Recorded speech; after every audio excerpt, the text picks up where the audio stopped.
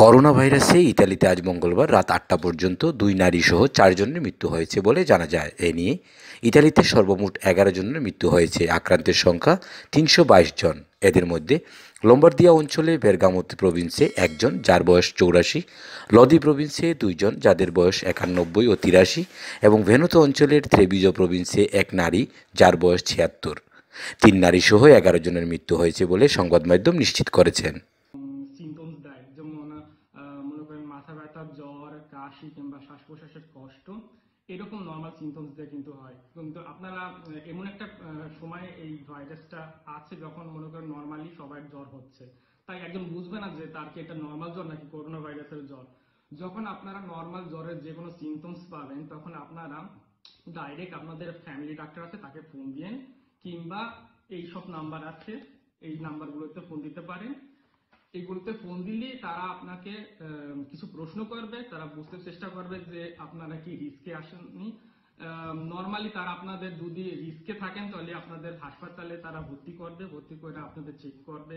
সুপারমার্কেটগুলোতে জিনিসপত্র ক্রয়ের জন্য দীর্ঘ লাইন ও খাদ্য সামগ্রী সংকটের আশঙ্কায় খাদ্য মজুতে হুমড়ি খেয়ে পড়েন ইতালিয়ান নাগরিকরা। এখন পর্যন্ত ইতালির কোথাও প্রবাসী কোনো বাংলাদেশি আক্রান্তের কোনো খবর পাওয়া যায়নি। যারা নর্থ ইতালিতে আছি, লোম্বার্দিয়া এবং ভেনিসোতে আছি, আমাদের লোম্বার্দিয়া এবং ভেনিসোতে এই রোগের কথা বেশি শোনা যাচ্ছে, কিন্তু আমাদের বাঙালি কমিউনিটি এমন কোনো ব্যক্তি এখনো এই রোগে আক্রান্ত হননি, এই নিউজ আমাদের কাছে আছে। তো আমি অনুরোধ করব আমাদের বাঙালি কমিউনিটিকে যাতে আমাদের সঠিক তথ্য ছাড়া যাতে কেউ কোনো নিউজ না দেন এবং ফেসবুকে আপলোড না করেন।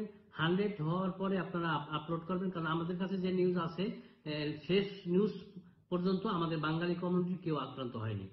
ইতালিয়ান সরকারের ঘোষণা অনুযায়ী মিলান, ভেনিস সহ অন্যান্য শহরগুলোতে মুসলমানদের নামাজ পড়ার মসজিদ আগামী ২ মার্চ পর্যন্ত বন্ধ থাকবে বলে জানা যায়।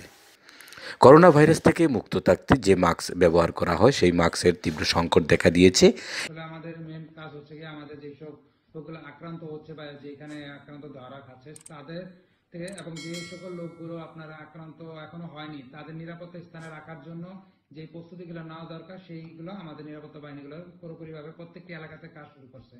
এবং পাশাপাশি আপনার যে সকল আপনার কমুনি আছে বা খোলা মাঠ আছে সেখানে আমাদের এখন শীঘ্রই আরো তাঁবু টানানো হচ্ছে, যেখানে আপনার সাধারণ লোকজন গিয়ে যাতে তাদের চেক আপ করাতে পারে, যাতে করে কোনো রকম আক্রান্ত ব্যক্তির কাছে গিয়ে যে সমস্যা হতে পারে সেটা যাতে না হয় তাদের জন্য।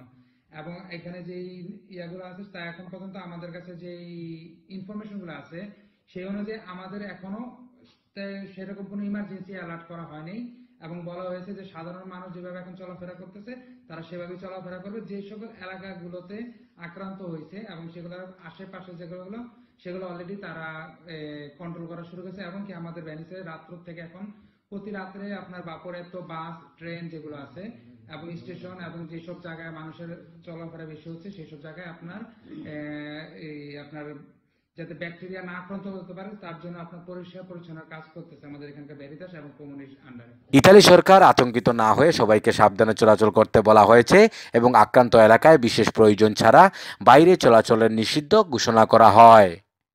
ইতালির ভেনিস থেকে নাজমুল হোসেন, মিলান, ইতালি।